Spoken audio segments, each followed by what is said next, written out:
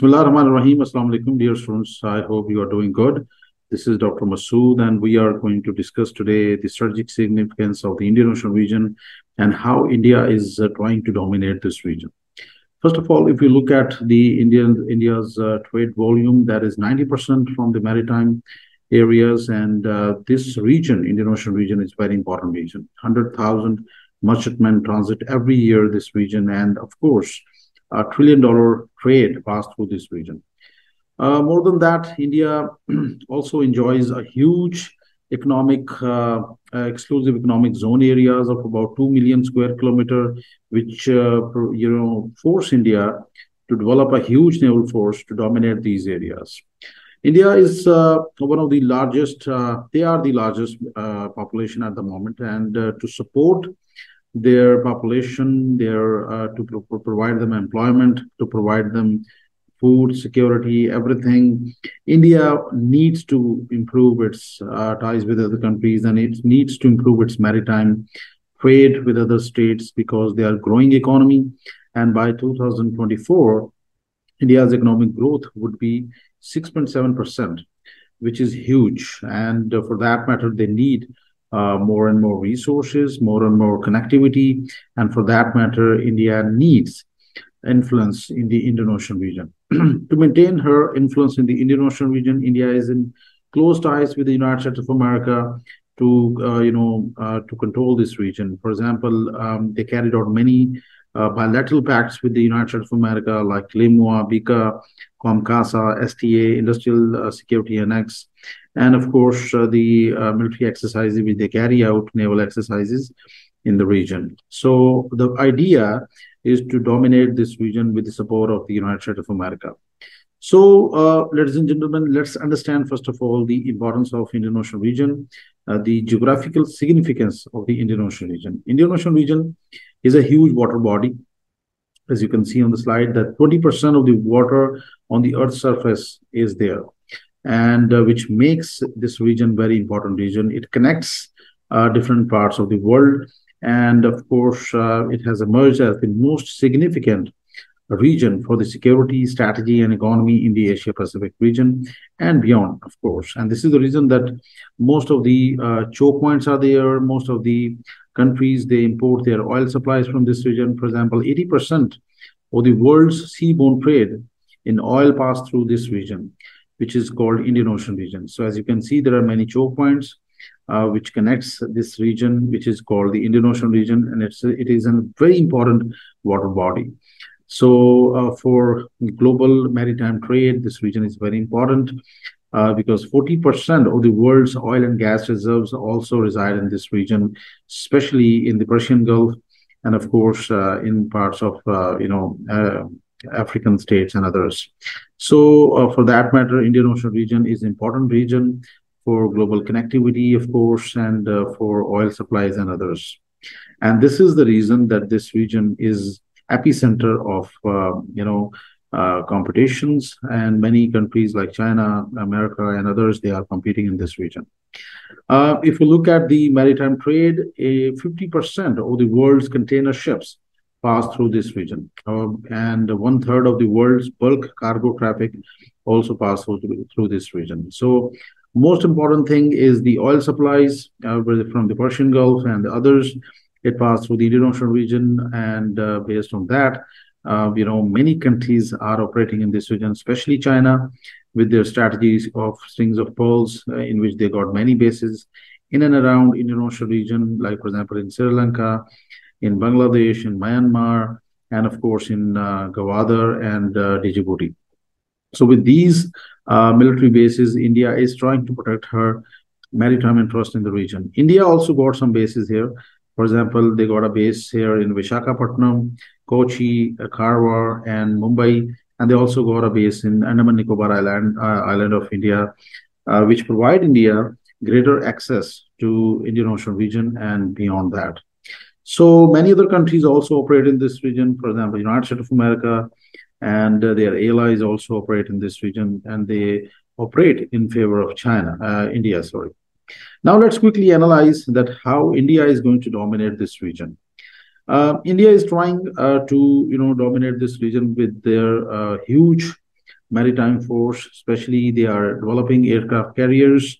Aircraft carrier is basically for India, it's just a global power status, and it is not going to change strategic dynamics in the region because it is not focused on Pakistan, because Pakistan and India share border, and India won't rely on aircraft carrier to attack Pakistan. So the purpose of aircraft carrier at the time, at the moment, is power projection by India, and they just want to be in the elite club of the world. And just like the United States of America, the way they got aircraft carriers, and they got their presence in and around all around the globe with their aircraft carriers. So India also want to have aircraft carrier and group carriers to dominate this region and beyond. But as far as this aircraft carrier is concerned, it is not considered as a threat for Pakistan because Pakistan possesses serious capabilities which can take out this aircraft carrier. For example, air launched cruise missile RAD with 600 kilometers of range can take out aircraft carrier if it comes close to Pakistan. Pakistan also got Babar, which is SLCM, submarine launched cruise missile. And with these capabilities, Pakistan can easily take out this and deter India's, aircraft carrier in this area. Along with that, Pakistan also possesses serious capabilities like torpedoes and good air force, along with many other capabilities which can easily take out India's aircraft carrier.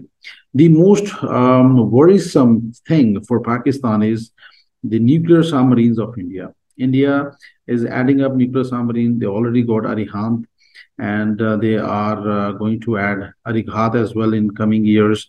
And by 2030, India is going to have 5 to 6 nuclear submarines according to plan. And these submarines are going to change the strategic dynamics of the Indian Ocean region because India would get greater outreach and greater endurance in the maritime region, especially in the Indian Ocean region, and assured second strike capability would also come to India. And India is also coming up with many other submarines like Project 75 Alpha, nuclear powered attack submarines.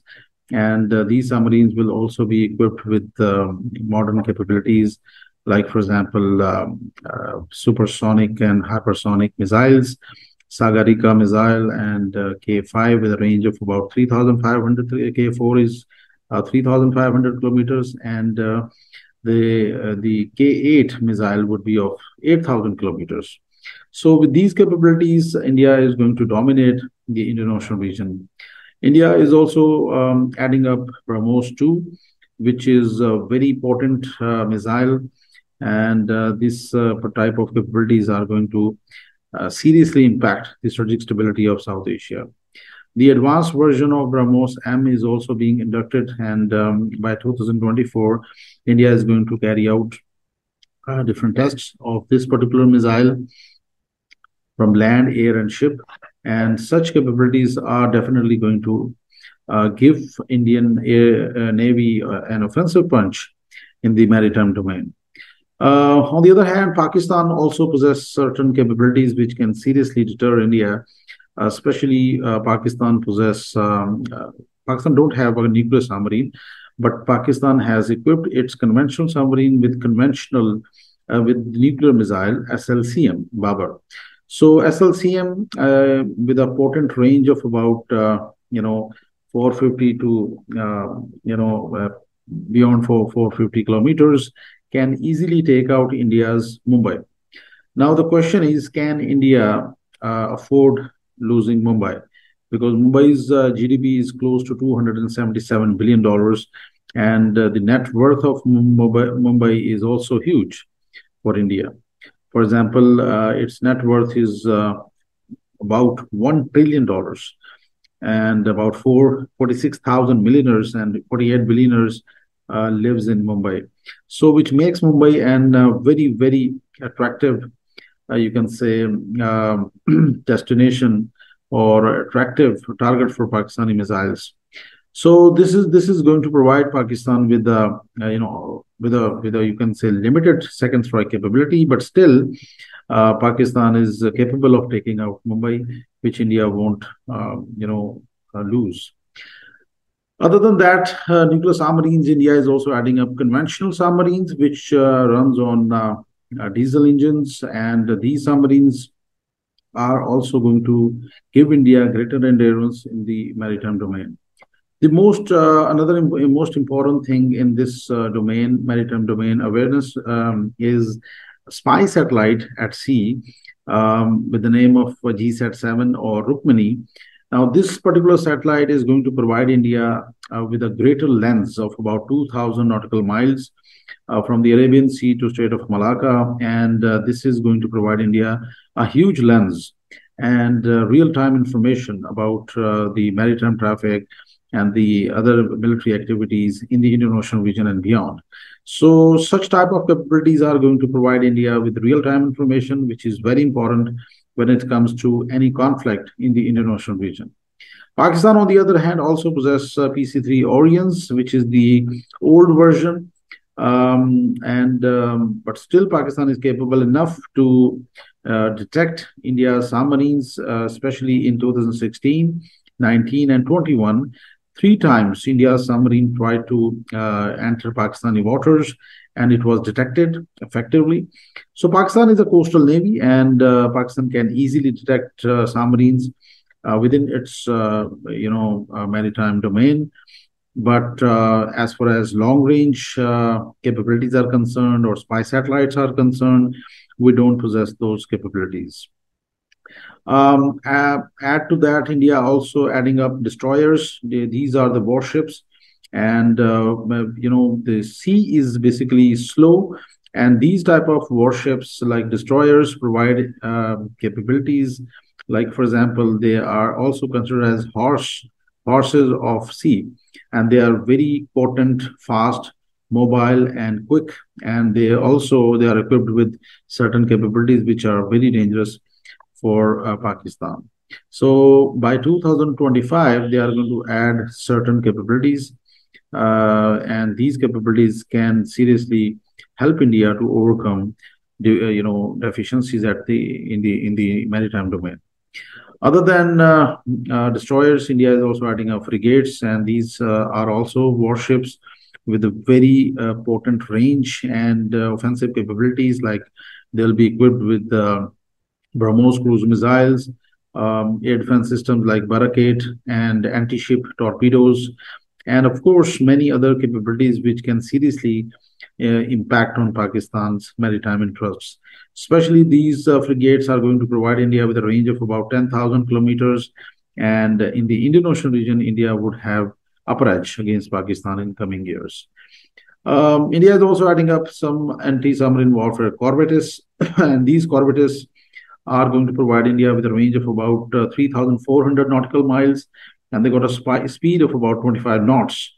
These warships are used to detect submarines, and such aircraft, such warships are serious threat to the submarines, Pakistani submarines. And Pakistan is trying to cope up with this issue because this is a serious issue for Pakistan. So India is adding up these submarines for surveillance, for escort, for deterrence, surface and underwater warfare, and coastal defense. And they are spending a lot of money. $4.6 billion estimated cost is going to come on that, and they are going to enjoy greater, you can say, outreach in the Indian Ocean region with these capabilities. And this is one of the area where Pakistan is weak, and Pakistan need to overcome this area. Add to that, India is adding up P8I maritime domain awareness aircraft, and these anti-submarine warfare aircraft are really potent aircraft. They are equipped with very potent missiles, American missiles and Harpoon, and these aircraft are also equipped with torpedoes, rockets, and depth charges. So basically, it travels at a speed of about 907 kilometers, and 1,200 nautical mile area it can cover. So India has inducted 12 and 16, 6 are more being planned. So basically, this deal, $2.1 billion deal, is going to be a serious threat for Pakistan's surface ships, subsurface ship, and aerial, you can say, assets like aircraft or UAVs or helicopters, anything in air or on surface or on subsurface would be detected. Especially Pakistan submarines would be under serious threat. So India is adding up all these capabilities. Added to that, India is adding up some helicopters as well to take out Pakistani submarines. India is in recently. India also carried out a deal with the United States of America for Guardian MQ-9 Sea Guardian drones, UAVs, armed drones, and these drones are equipped with Hellfire missiles and many other capabilities, which are serious threat for Pakistan. So such drones are not only going to give India, you're going to provide India with greater upper edge in information warfare, surveillance and reconnaissance capabilities, but also India can use such capabilities for maritime targeting or other things. So such capabilities are going to provide India with the upper edge against Pakistan. India also got some other maritime surveillance aircraft as well, like Dornier 228. But as far as P8I or other capabilities are concerned, they are beyond Pakistan's reach. So, in a nutshell, India is going to dominate the Indian Ocean region in coming years, and they are adding up serious capabilities, starting from aircraft carriers, nuclear submarines, and many other capabilities. And these capabilities are going to provide India with huge, you can say, dominance in the Arabian Sea, wider Indian Ocean region, and of course in the Bay of Bengal areas. So India, with these capabilities, can dominate and try to hurt Pakistan's or China's maritime interests in the region. So Chinese, on the other hand, they are also collaborating with Pakistan. They are also collaborating with the regional partners, and they are establishing some naval bases in and around Indian Ocean region. And together, Pakistan and China, if they work together, they can mitigate this threat in coming years. So thank you very much. If you got any question, you can leave comment and subscribe to my channel, Dr. Masood. See you inshallah in the next lecture. Thank you very much. Allah Hafiz.